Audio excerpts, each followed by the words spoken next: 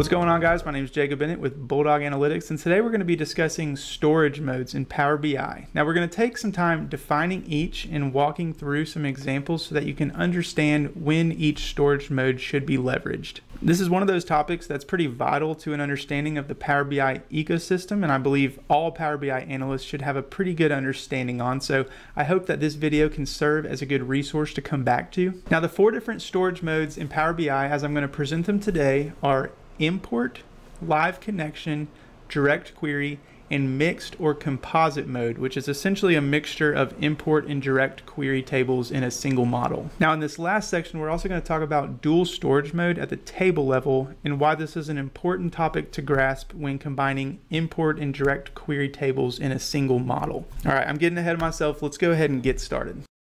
Let's start off with some definitions. First, what is a storage mode? Well, a storage mode in Power BI determines where data is stored and how data gets from the source to your model or report. A couple of things we'll keep in mind as we define each mode to determine which we need to use in any given scenario is query performance, data size, and data latency expectations, meaning how close to real-time data is required in your reporting when compared to the source.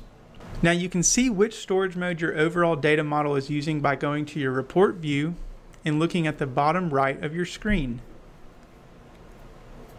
To see the storage mode your individual tables are using, you can see this by hovering over the table in your data pane, hovering over the table in your model view, and also by clicking on the table and breaking out advanced in the properties pane. Now live connection is a bit of an exception here, but if the overall data model is in live connection, then you know your individual tables are too. When hovering over these tables, it actually won't show a storage mode in live connection, but rather it'll show some analysis services server under the data source, and the advanced section of your properties pane will show the storage mode as it's set up in the shared semantic model you're connected to, but the whole properties pane, including the storage mode, will be grayed out, indicating a live connection. Another thing to pay attention to in this screen is the color of the header bar on the table itself in the model view. No header bar is going to indicate that the table is in an import storage mode. A blue header bar is going to indicate direct query storage mode, whether locally in your report or at the source via a live connection. And lastly, a dashed blue bar will indicate what's called dual storage mode, which as mentioned is something we'll discuss in our mixed or composite mode discussion towards the end of this video. All right, let's go ahead and define each storage mode. First, import mode. Import mode is a locally established data model downloaded and stored in memory, allowing for very fast performance. Second, live connection.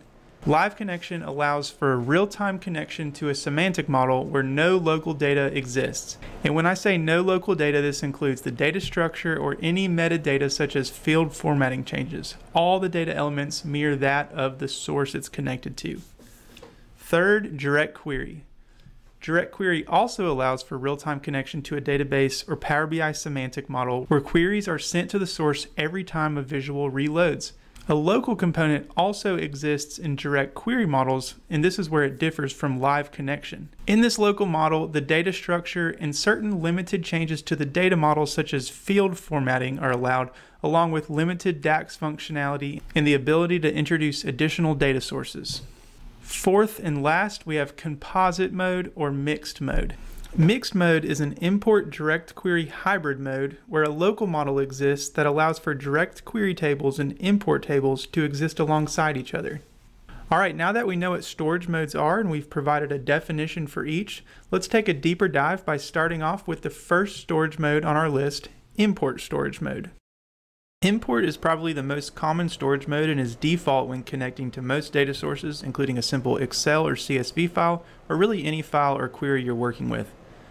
Now, as I mentioned at the beginning in the definition, import is stored in memory, so what this means is the data actually gets loaded into your PBIX file and is stored locally. Because the data is hosted in the file's memory, storing and reading data in import increases the overall performance of accessing and retrieving data. In this storage mode, the only time Power BI will query the underlying data source is during refresh processes. This differs from live connection and direct query, where the queries get sent back to the source every time a visual loads without requiring a report refresh to be configured on the report, but we'll get into that more in a minute. Some of the big pros of import is the performance of the visuals as mentioned. There's also no limitation on transforming and shaping your data in Power Query Editor, where Direct Query is limited in this sense, and all features in the modeling view and DAX functionalities are open to the report builder.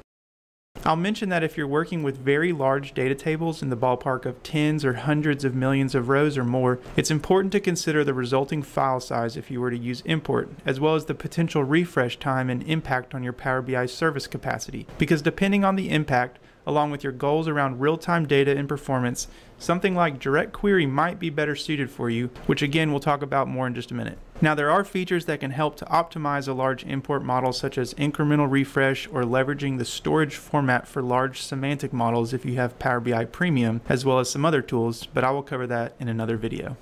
Alright, let's look at a quick example of how you'd add an import source to your report. The first example I've already added here is a text file.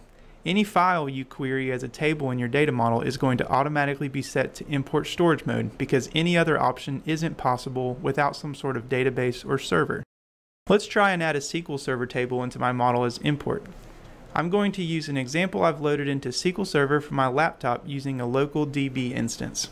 If you're interested in starting the process of building a database or practicing SQL using files from your own machine, then I've got a short but comprehensive video walking you through getting started with this process, and I hope you check it out. Okay, so as you can see, once the SQL Server connection screen pulls up, I've got the option to select Import or Direct Query as my data connectivity mode.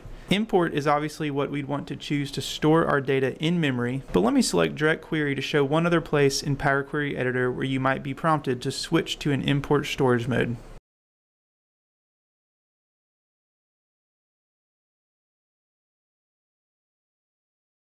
Alright, now that I've gone through the process of loading in the data with a Direct Query connection, I'm going to add a transformation step that isn't supported in Direct Query mode.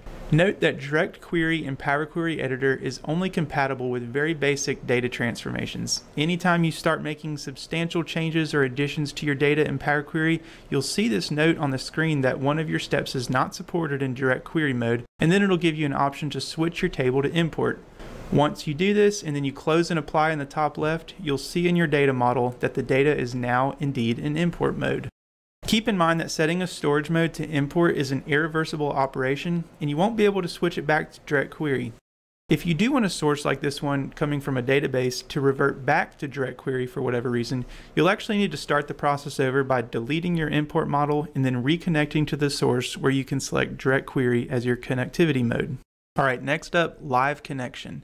Now if you're working for a company or you've been given access to build off a pre-built Power BI semantic model, or maybe you've built your own semantic model and connected to it because you want to reuse the same data over and over again for multiple reports to reduce the data redundancy, then we know that our storage mode, at least initially, is going to be live connection. Live connection allows you to connect to one of these pre-built models and craft reports without having to build any sort of local model or go through the process of sourcing the data and piecing together relationships for a model for each report individually. Now I'd like to mention there are a couple data sources that technically use live connection, but for today's discussion I'm going to stick to the pre-built Power BI semantic models that exist in the Power BI service. These were previously called Power BI shared datasets and sometimes still get referred to as such, so I'll probably use these terms interchangeably. To create a report using live connection, you'll go to either the Get Data or OneLake Data Hub options in the Data section of your Home toolbar, and you'll select Power BI Semantic Models, which is going to list out any shared models that you've been granted access to from your Power BI service capacity. If you want more insights on building out and publishing a simple semantic model and connecting to them, I've got another video up around this topic, so feel free to reference that. You'll see that I've already connected to a semantic model here, and when you do connect, you'll see the live connection is indicated across the bottom of your PBIX. It'll state connected live to the Power BI semantic model, and then it'll give a name and workspace location of the connection being made. As mentioned, we're connecting to a pre-built model here with no local components whatsoever, so live connection ends up being a high-performing and streamlined connection type with queries pulling data into your visuals from the source in real time. And I say real time as there truly is a live connection established between your report and the source shared dataset where the data moves seamlessly between the shared dataset and your report. No refresh configuration on the service is required. All that being said, there are some significant limitations that honestly keep me from ever using live connection in a production report. The main limitations to call out are 1, no data transformation or modeling can occur within your local file, which means you can't bring in any additional sources of data alongside the shared semantic model you're connected to. 2, you can't change the data type, default summarization, or format of any of the fields, which includes adding comma delimiters or dollar signs, etc. 3, and lastly, DAX functionality is going to be extremely limited. For example, you can't create custom calculated columns using DAX language, which as you can see on my screen, the option is grayed out. These setbacks of the live connection mode is where direct query comes into play. Now, one additional thing to note before moving on to the direct query section is that attempting to source two Power BI semantic models alongside each other in live connection will actually require that you switch to direct query mode when adding the second connection. I personally don't build too many reports off multiple semantic models, but it is required occasionally, and I wanted to mention this here in this section. All right, next up, direct query.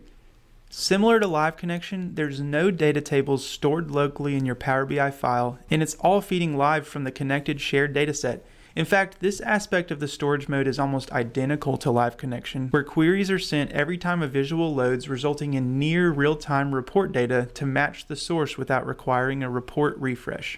The big difference here for direct query versus live connection is that a report using direct query will store the metadata of the underlying data, so think the table names, relationships, field names, formatting changes, as well as calculated columns using DAX, but the actual data values are still being queried directly from the source. All right, let's look at some examples. From a Power BI desktop perspective, you can have a model in direct query that has all its tables sourced from a server with the data connectivity mode of direct query selected, but more commonly, you'll see a direct query storage mode when connected to a Power BI semantic model. As we just mentioned when discussing live connection, connecting to a Power BI semantic model will always initially result in a live connection. To switch this from live connection to direct query, you'll see an option at the bottom of your screen next to the connection information that states "Make changes to this model." You'll also see this option when selecting the Modeling tab at the top of your screen and navigating to the far right option. When you select this option, it'll indicate a direct query connection is required and that making this switch to add a local model is a permanent change. Once you click Add Local Model and navigate through the subsequent screen, your report will now indicate it's in a direct query storage mode at the bottom. Let's also take a peek at the Power BI service to see how things appear from that perspective. As you can see from my screen, the live connection demo report is a standalone report where no data or schema lives within the report, as everything is being queried as is from the source dataset. Therefore, no separate dataset or local model aside from the source dataset is required. You can also see here in Lineage View that our live connection example report is a direct connection back to the source dataset. The direct query demo report, on the other hand, has its own dataset, or local model as they're often called, where this new layer in your report lineage houses the local metadata specific to your report, along with any additional data tables you query into your report. So there's kind of this layer that sits underneath your report storing all of this information. I want to reiterate that while live connection is a perfectly fine connection type, most of my Power BI reports I source from a shared Power BI semantic model ultimately get switched to direct query so I can control the formatting and some other elements of the report. Lastly, mixed or composite mode. This storage mode is essentially a hybrid storage mode between direct query and import mode. The local element of your direct query report we talked about actually prompts the creation of a local model specific to just your report. We just walked through an example of that. Because we've essentially diverged from the source dataset and created another layer on top of that, as we saw in the lineage view, this local dataset also allows for additional data sources to be imported alongside your dataset or established using direct query alongside your dataset. Now note that any additional sources you bring in will more than likely require establishing relationships in the modeling. I've got a video around bringing in additional data alongside a Power BI semantic model if you want to check that out, but it's important to consider the storage mode of the new table you are bringing in. Now, the best practice for sourcing additional data from a server location is to connect via direct query if you're already connected to a Power BI semantic model in direct query, but there are instances, for example, when you're connected via direct query to a shared dataset and you need to bring in an Excel file or some other source that only allows for an import storage mode. In this case, relating your new import table to a direct query table will result in what's called a weak relationship. Now, I'll get into this topic in a separate video, but basically there can be major limitations and implications around performance, limited DAX functionality, and if the data being visualized is even accurate. All that being said, any import to direct query relationships in your model need to be limited or at least closely considered and tested.